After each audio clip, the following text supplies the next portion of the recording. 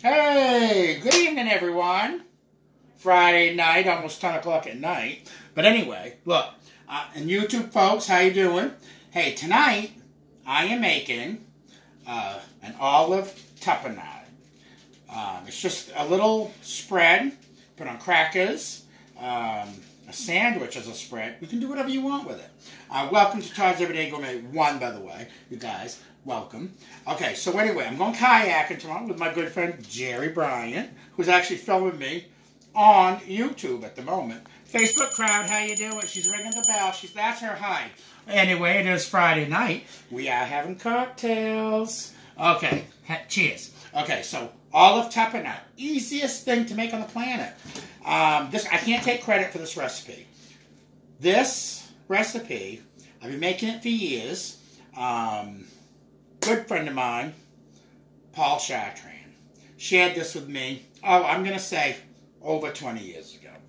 And I make it periodically for guests. This past summer, I've made it like 3 times. Everyone loves it. I made it for 3 gal pals, Denise, Ruby, and Kimma. Thank you so much. I'm glad you enjoyed the tapenade.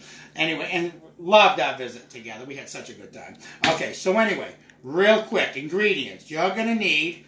Now, normally you can use Kalamata olives, Greek olives, you know, whatever you want. I'm using, because all I had in the house was a jar of black olives and some green olives, okay?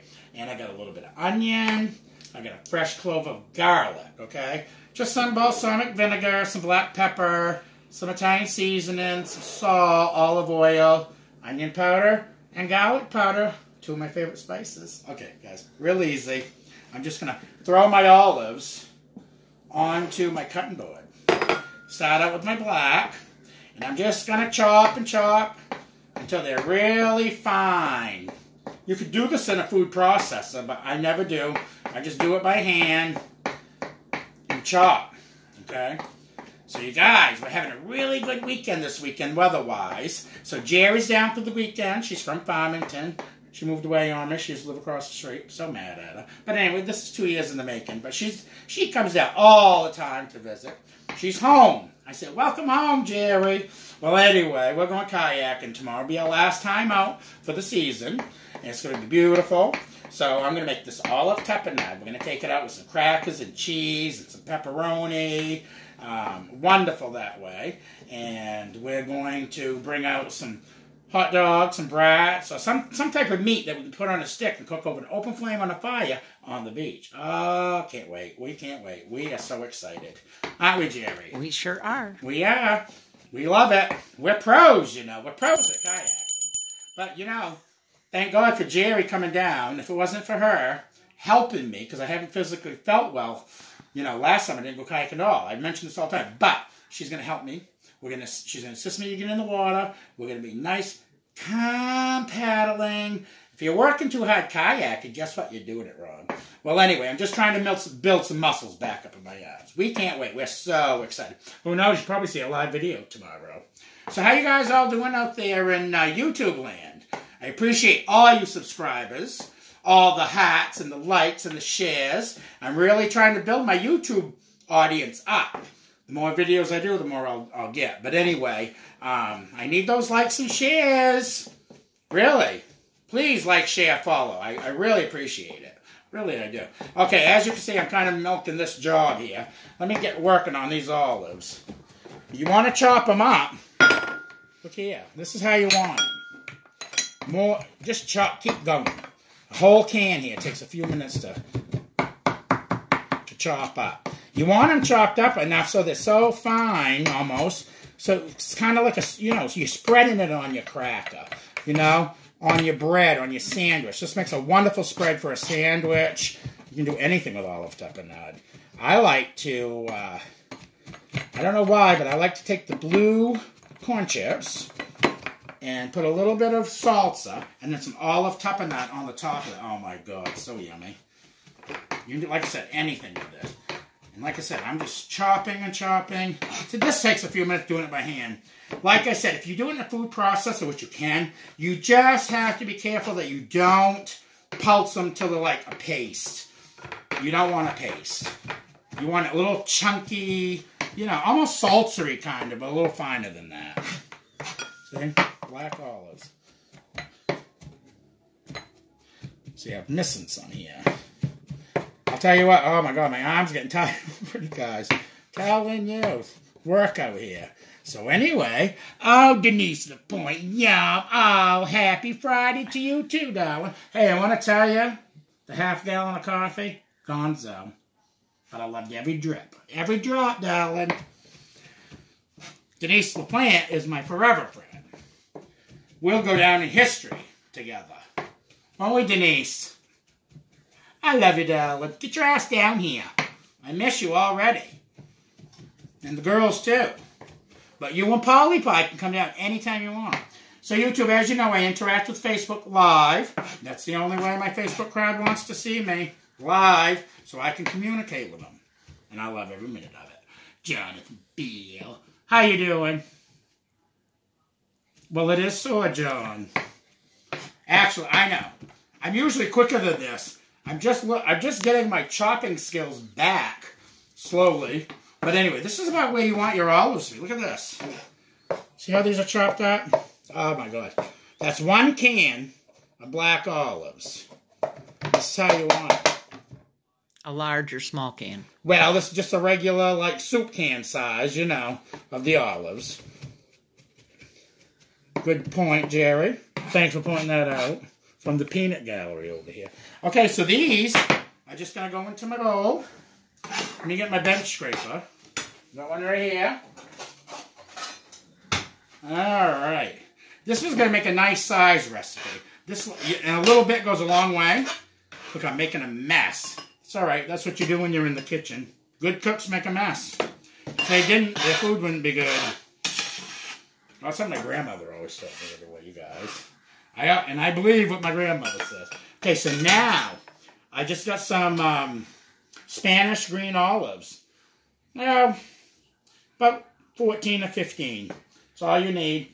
Calls for 10. The recipe calls for 10 olives, but I like to do a few extra because I like that salty and that brininess in it. Okay, I'm just going to do the same with these. Oh, baby. These babies are chopping out. I'll grab these black olives here. So olive tapenade, to me, I don't know what type of dish it is, if it's Greek, Italian, or what, but it does have Italian seasoning in it. I call it both, Greek, Italian. A little mixture of both, you guys. That's how I think of it. So, anyway, take a break from this, because I can't, but dry, parched. Kristen Alley. Is the peanut gallery the camera person? Yes, that'd be Jerry, my kayaking buddy. You know it, Kristen, darling. Yeah, there you hear. She's ringing. That's Jerry from the peanut gallery. So anyway, Kristen, how you doing, darling? I miss you so much. I haven't seen you forever. I hope your career's going good at the bank. How's the kiddos doing? Raffy's growing right up. Big old senior boy this year. Alright. And Cara, holy cow, she's growing right up.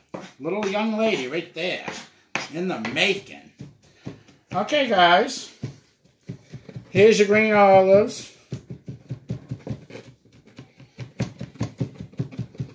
See, see how small? That's what you want. Exactly. The smaller you can get it, the better. See that? Okay. Now, Jerry's had this. She's a fan of my tapenade. Or should I say, of Paul Chartrain's tapenade. Oh, yeah. Patch is right, John. You know it. All right. You know.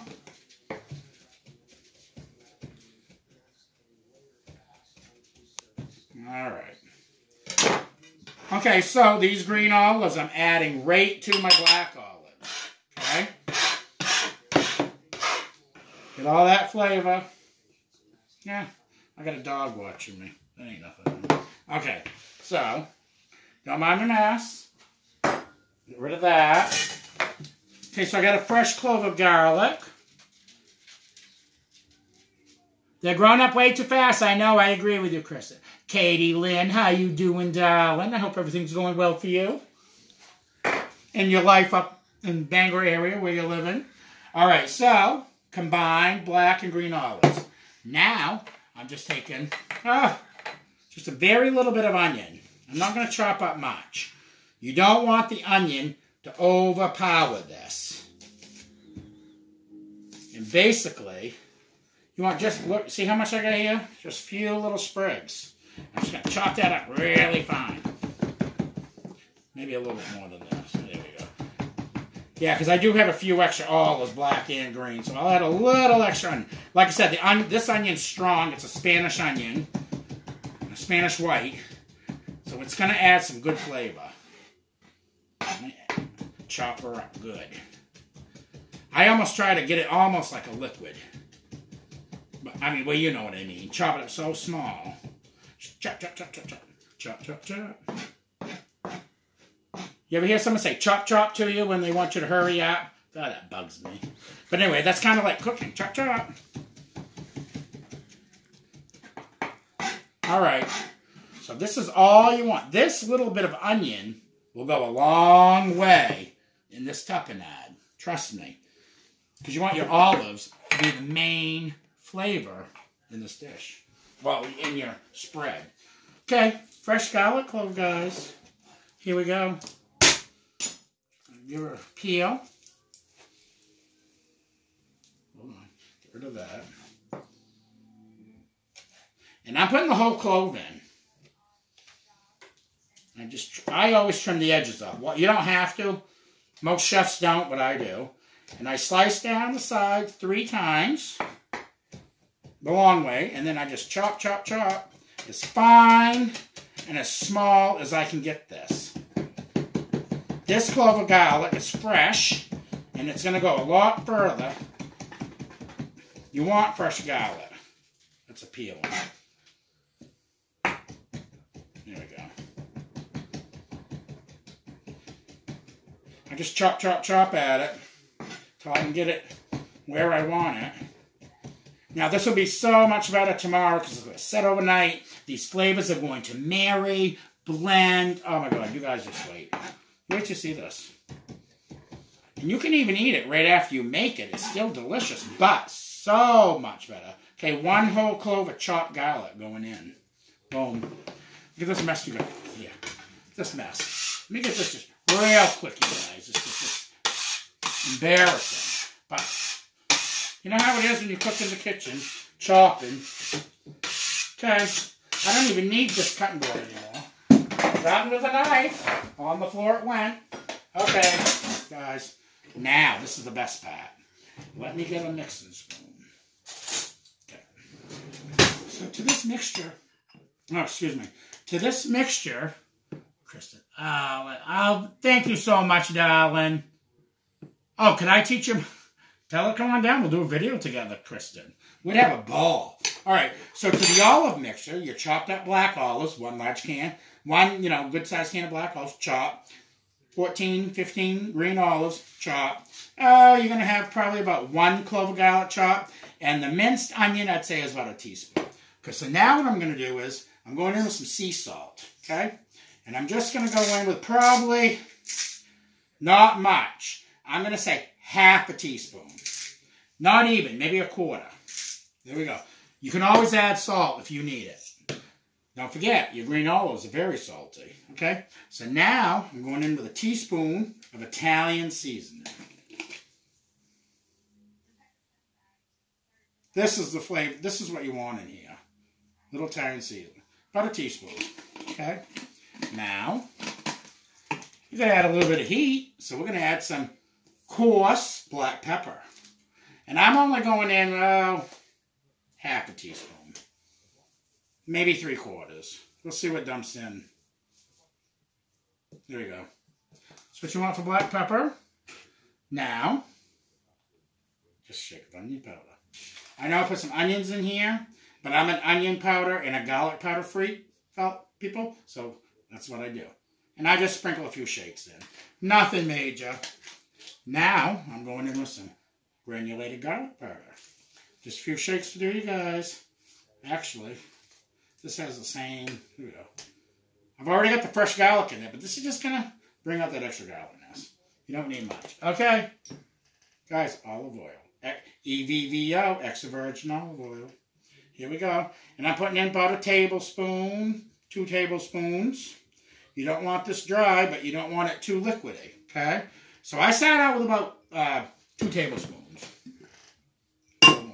Now, Regina balsamic vinegar. This is the key ingredient to your olive tapenade.